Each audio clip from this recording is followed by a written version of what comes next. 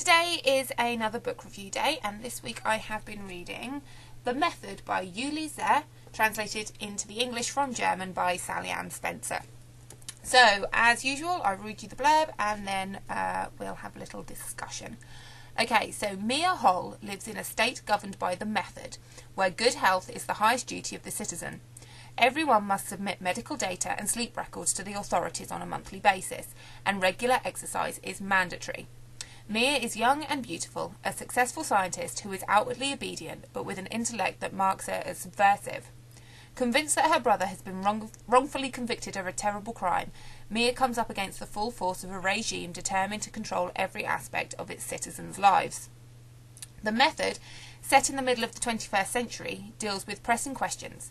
To what extent can the state curtail the rights of the individual, and does the individual have a right to resist? Juli Zeh has written a thrilling and visionary book about our future and our present. I really like dystopian novels. I like seeing how people view the world and how people view the future, kind of based on what is happening now and how people think the future will be in relation to the downward spiral of society as it is now. Brave New World, 1984, Handmaid's Tale, three of the classic dystopian novels, where the government is quite totalitarian. They believe that what they say is right. There's no sense of democracy, and we all just have to slot in line, fit in, do as we're told, and we don't really get a chance to rebel. Well, not necessarily rebel, but be an individual. And this novel, The Method, is another one in a similar vein. However, I don't want to say nothing really happens in this book, but nothing really happens in this book. I picked this book up about a year or so ago from the library because the blurb interested me, and I just never got round to reading it, and I bought it back, and I thought, no, I'm going to read it. So I took it out again, and from the blurb you can tell the main character is Mia, and she had a brother called Moritz who was convicted of sexually assaulting and murdering a woman. And under the method, which is the government of the day in this book, they take physical evidence as fact straight away, and they don't investigate things. So they found Moritz's DNA on the woman's body, therefore he must have killed her. And if anyone watches CSI as much as I do, you know how easy it is to plant DNA samples through a lot of ways. You know, you can steal people's hair, you can, twins, I don't know, you can do a lot with DNA, but under the method, under this government regime, finding his DNA on the woman's body was proof that he killed her, and he was sent to prison, and in prison he killed himself. And Mia is just traumatised. She loved her brother deeply, and she's lost a part of her life, and she doesn't know what to do. And the method, under the method, everyone is healthy, everyone is fit, you don't smoke, you don't drink, you don't do anything to your body that could affect it in a negative way. You submit data to the government regarding your sleep patterns, regarding your poo. Gillian McKeith would quite like that, I think.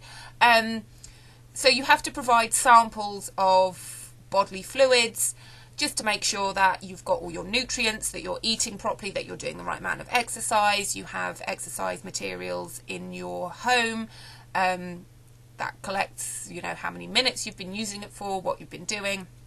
And it just,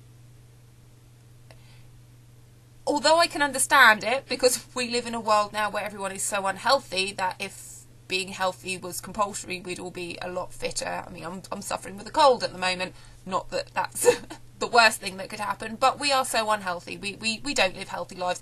So I can understand the reason behind the method's madness. But it doesn't allow for times of grieving or times of wanting to be alone or to think, because you're not taking care of yourself, you're just retreating. And this is what Mia does. She's lost her brother. She thinks completely unfairly. She doesn't believe that her brother killed this woman. And she, like anyone, when anything traumatic happens in our lives, we retreat, we do things that aren't particularly good for us. We might drink too much, we might eat too much, we might, sleep all day or not sleep at all. And this is what Mia's doing. And they find out that something is wrong because she's not submitted her data. And she gets taken to court because she is breaking the laws of the method by not treating her body properly and not submitting her sleep patterns, etc., etc. And that happens within the first couple of chapters, and then it just feels like you're waiting for something else to happen, and it's just Mia going to court, being questioned, having people treat her differently because of the way that she's behaving. No one seems to understand that she just wants to grieve. She wants to be alone with the thoughts of her brother. She wants to leave society for a while, get over it, and when she's over it, she'll come back. She says many times, she says, I just want to be on my own. I just want to be alone. I don't want to do anything. And nobody can kind of understand because of this regime, the way that people are supposed to live.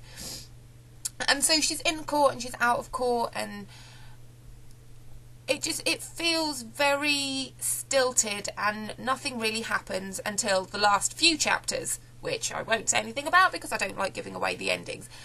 It is worth it in the end. And while I was reading it and thinking, oh, nothing is really happening, and I found myself kind of scanning, I then realised it's a really deep social commentary. It's quite funny reading it. Like I said, I've got a bit of a cold. I've been quite ill. I've had problems with my teeth, and I've been all blah with cold and everything.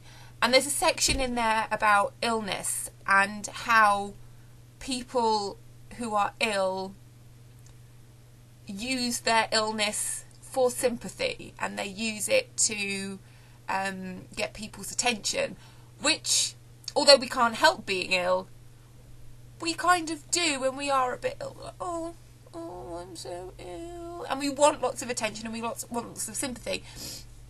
And the method, it denies the people's right to illness. And there's a group of people, the people's right to illness, who want to go against the society, the regime in the society, and let themselves be ill, because that's all part of being human. There's a moth. Oh my goodness, sorry. That just terrified me for a second. Where was I? I really don't like them. Right, so the people's right to illness, and Mia agrees with it a little bit, because she thinks that people should be ill, and things should be wrong with the body. It shouldn't just be a perfect thing all the time. So it does talk about the way that people behave in society, and how the government deals with it, and how people deal with it, and it almost feels like, in some cases, and with a lot of novels like this, a lot of dystopian novels, that everyone is being brainwashed, and everyone is being forced into believing that something is right, and we're losing our ability to think and to learn for ourselves. We take things on face value, and even in today's society, we read the news, or we see the news, and we believe everything straight away, and we don't check things out for ourselves, and we don't investigate things for ourselves, and it can, this society and government can overwhelm and take over if we don't think for ourselves. And Mia in this book is a character who, she wants to be herself. She doesn't want to do everything that she's told to do. She, even if it means dying, she is happy to just be herself and just get on with things. So, like I say, action happens at the beginning and action happens at the end of this book. The middle is social commentary, and it just draws on people's behaviours and people's thoughts and reasons for things. So if you're not interested really in kind of the philosophical side of dystopia, perhaps this isn't the book for you. I didn't enjoy it as much as I thought I would. I thought it would be a little bit more interesting. Well, I can't say it wasn't interesting. I do like social commentary, but I thought there'd be a bit more action, but it was just in court, out of court, in court, out of court. I wouldn't say don't read it. If you do like dystopian novels, then do read this, because it's another one to add to the list. Yeah, so I did enjoy it, but not as much as I thought I would, which was a shame. But yeah, give it a go, and let me know if you have read it. Let me know in the comments down below what you thought. I try to put out new videos every week, except when I'm ill. Oh God, woe is me. So if you would like to hear more of my book reviews, then please subscribe to my channel. Like I say, I try to put out new videos every week. I also do videos about writing advice, and a bit of shameless self-promotion, talking about my own books.